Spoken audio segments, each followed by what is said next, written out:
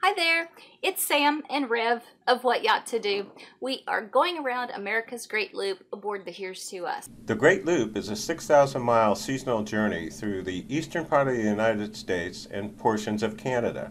In the springtime, you go up the Atlantic Intracoastal Waterway. In the summertime, you head through the Great Lakes and also some great parts of Canada.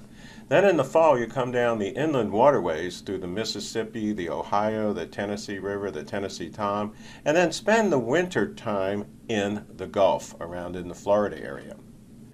One of my favorite stops on the Great Loop was being in our boat and seeing New York City up close, and especially the Statue of Liberty. When you do this, you have to get a buddy boat, someone to take your picture in front of the Statue of Liberty. One of the more challenging things about the loop is going through locks, and we went through 100 of them, and there are all different sizes, configurations, and types.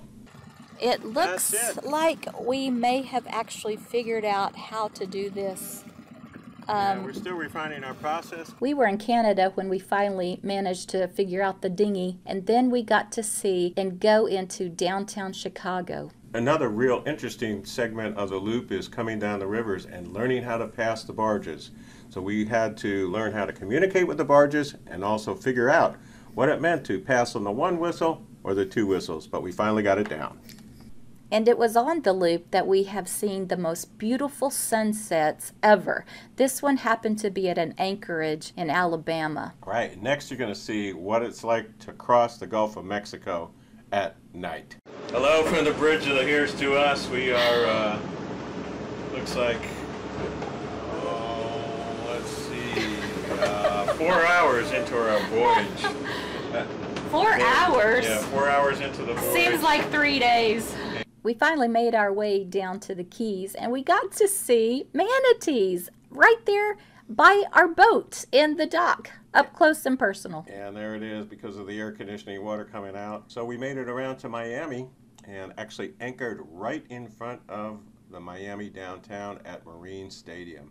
How cool was that? It was so incredible just to be anchored and see the city lights right there. Then we started making our way up the ICW. Ooh, there's the crabs. Finally figured out how to order crabs and try to eat them. Well, here we are crossing our wake. We wanted to film the actual time that we did it. It was very exciting.